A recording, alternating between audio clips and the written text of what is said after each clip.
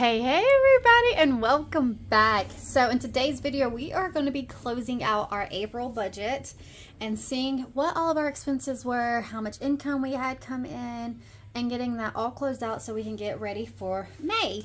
So first off, we have our Erin Condren planner. It's her monthly planner. It's a 7x9. We're going to go ahead and flip to April. So right here, slide back over.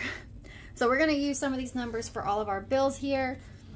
In my last weekly check-in, I forgot that insurance came in less than, so it was $269 versus that $285 that it normally is. So there's that. All right, but let's go ahead and get started. We are going to flip to our monthly budget sheet here. I'm gonna fill in these numbers over here because I'll use our paycheck breakdown to do how much our budget was first. So James's total. So those here will help us with our budget close out there. All right, so for our income coming in from the month of April, for James we had estimated $3,600. The actual amount was $3,778.47.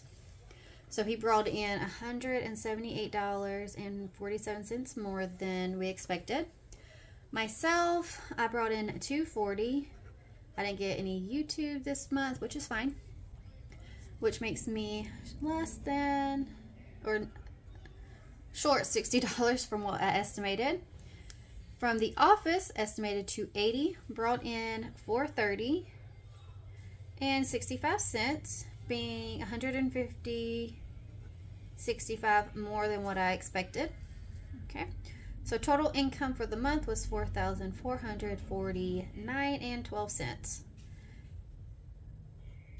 $269 is how much we had extra come in from what we expected. $269.12. Get it accurate. Okay, so cars came in at the $920. Rent $600. Allstate came in, it was actually $269. So that extra, that was the difference from these two, helped cover some of these other things. Storage came in at $64. Student loans $60. Pest control $33. All that was good. Power came in at $265.19. So that is $35.19 over what we expected. Cell phones, we paid $369 for the cell phones this month. And that was because we had to replace James's phone because he had completely shattered the front of it. So we had to pay insurance, which was a lot. Don't want to have to do that again for a very long time, hopefully. And then I got a new phone, so we had to pay all those fees and stuff that you normally pay when getting new phones. But that is definitely not going to be the same going forward. Should go back down closer to this. Next up, water. Let's look and see how much we paid there. Was $66.70, which definitely helped. It had about $3 left over there. Internet came in at $71.08 this month. We talked about it fluctuating up and down because we called them and tried to get them to reduce us back down. So that's how much we spent. All right, if you've seen my last weekly check-in, we had $53 remaining from groceries, meaning that we only spent $547 for the month of April. Gas, if you saw the weekly check-in, we were over by $45. So that was $345. That was over. Let's see.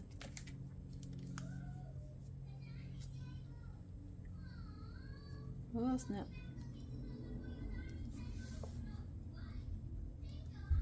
That one was over.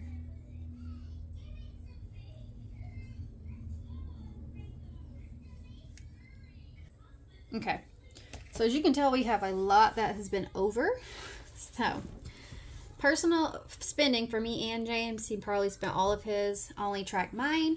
I still had $10 remaining, so that means there was $90 actually spent, $10 remaining. Miscellaneous, we did not spend anything, so we still had the $50. Now for sinking funds here, we use our previous numbers that we had brought in for this month from our paycheck breakdown here. Sinking funds, we were able to put $180 towards. Savings, we put $60 towards. Debt was able to apply $200. The cushion, we set $275 in the cushion. There.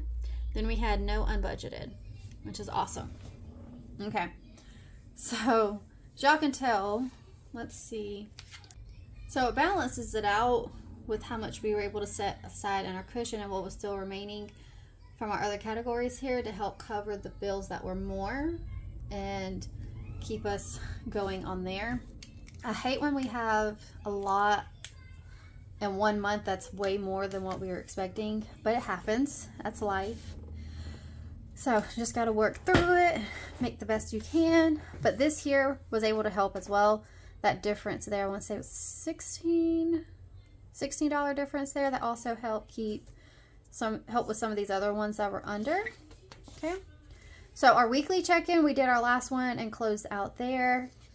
Our sinking funds, we have closed this out. I haven't filled in the numbers here. We're actually going to write down our ending numbers super fast. And since I prematurely wrote this one before my last stuffing, we need to fix it. All right, so I'm just going to write the ending numbers down because I did go through and make sure that's what we have inside of our envelopes. All right, so $135 for anniversary. Birthdays is $615. Then we have car maintenance getting $15. Car tags is $315. And I've seen some people's car tags like $700 for one car, and I'm like really hoping that's not going to be us when they come around. So we'll see. Christmas is at $612. Clothes, we are actually negative in clothes right now, so hopefully we can get this back evened in May. But we spent $107 for that Target trip, getting James and myself a few things that we needed. So hopefully we get that even. Dance, we're at $450. Family fun, $610. For gifts, we have $65. Holidays has $5. House, we don't have anything in house right now. Lawn care has $10. Medical is at $40.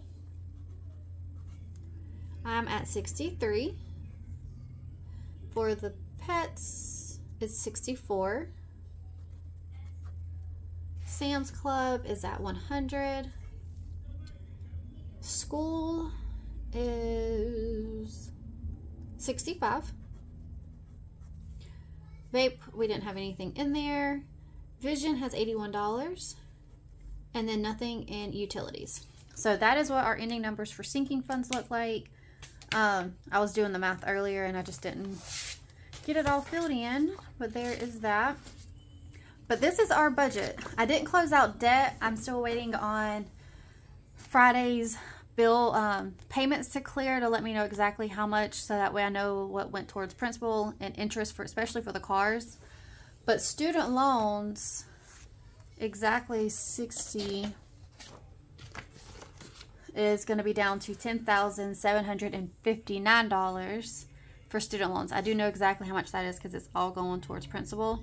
But as soon as they close out or finish processing these two, I can get my ending numbers. I do know in the Camaro we're down to $17,000, which is awesome. I'm super excited. Can't wait to see it to hit 16. Oh. And then the singles. Oh, so excited. But as soon as I get that, I can close out the debt tracker here. But we're waiting on them to clear. But I wanted to go ahead and close this out so we can get ready for May because it's tomorrow. want to make sure I'm ready to go and start fresh in the morning for a new budget, a whole new layout and everything. So I really hope that y'all enjoyed this budget results video. Don't forget to like and subscribe down below. Really trying to reach 5,000 subscribers by the end of the year. So help me achieve my goal, please. That would be super exciting. But I really hope that y'all enjoyed, and I can't wait to catch y'all in my next video. Bye-bye now.